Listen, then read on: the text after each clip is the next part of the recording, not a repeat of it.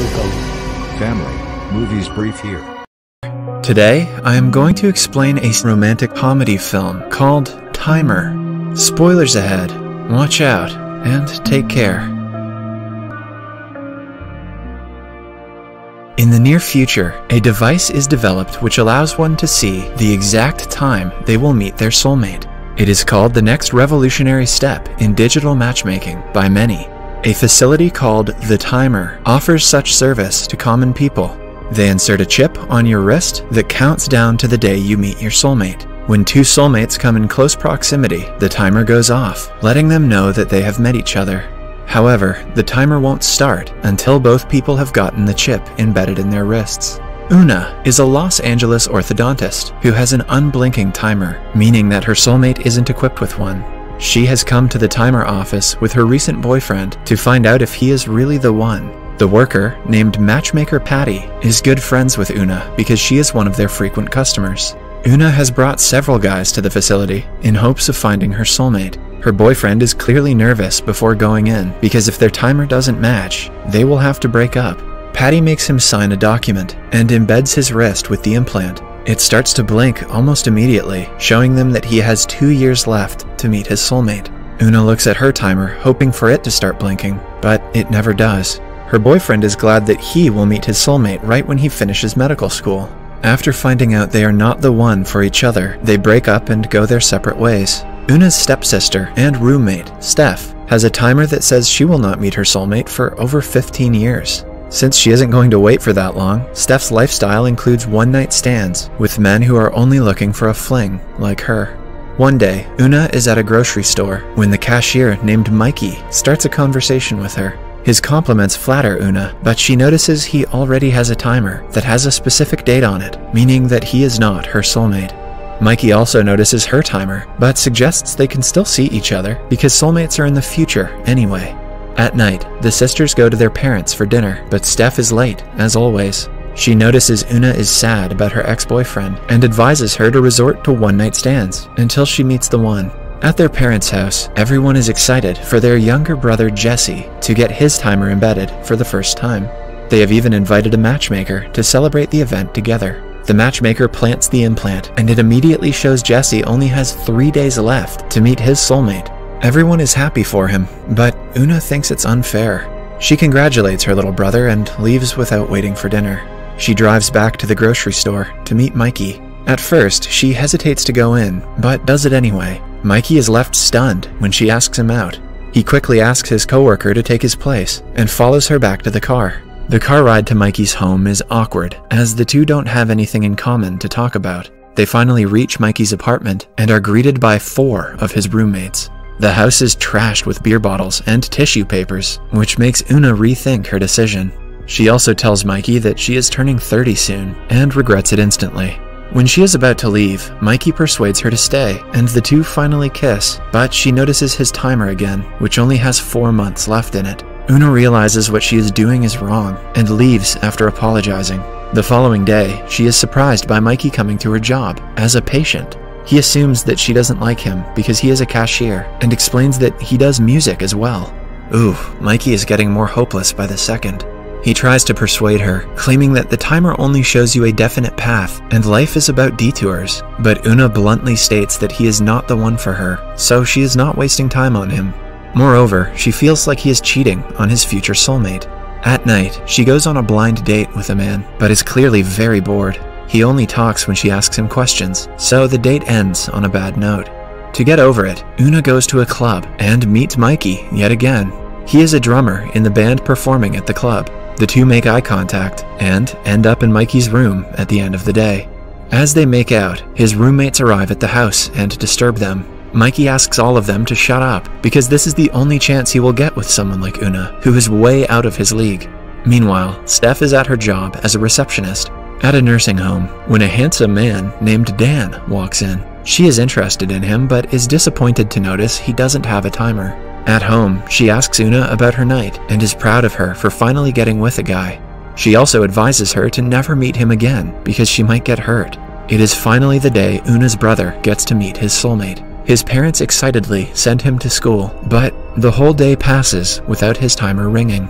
When he finally returns home, their housemaid introduces him to her daughter, Soledad, and the timer finally goes off. While Jesse's mother is excited, Soledad's parents rudely leave the premises with her. In the evening, Una is about to return home from work when Mikey startles her. She hits him in the face, but quickly composes herself, and the two drive back to her house. Una kisses him after making sure Steph isn't around. Starting then, they start to date. Una goes to his house frequently and makes friends with his roommates. She tells him about her biological father, who is a music producer. She hasn't talked to him since he and his mother broke up. One day at work, Steph gets yelled at by her boss for not receiving calls. Dan lies to him and gets her out of the situation. He is clearly interested in Steph, but she seems to not care. Still, she asks him out, planning to set up a date between him and Una. She tells Una to be at the club in the evening because she hasn't been out lately. Una feels bad for not telling Steph about Mikey, but she is afraid of being judged. Later that day, Steph and Dan wait for Una at the bar for a long time, but she doesn't come. Instead, she hangs out with Mikey in her room. Steph and Dan talk for a long time. Dan tells her about his wife, who died 3 years ago. He believes that she was his soulmate, so he never had to plant the timer on his wrist. As the conversation continues, they start to like each other, but when Steph returns home, she is furious at Una for abandoning her. She sees Mikey in her room and figures out that they have been seeing each other in secret. Things get heated when the sisters begin to argue about Mikey's timer. He interrupts them and reveals that his timer is actually a sticker that he bought, so he would feel included. He doesn't actually believe in timers and would never get one. Una is still in utter shock and mad at him for lying to her all along. She furiously asks him to leave. Their time together had only been enjoyable because she thought it wouldn't last long. Now that she knows he doesn't have a timer, she feels betrayed. For the next week, she doesn't try to contact him, but is miserable at the same time. She finally decides to talk to him and tells him that she is sorry. They meet at Una's parents' house for Thanksgiving. Their housemaid and her daughter have also gathered for the meal.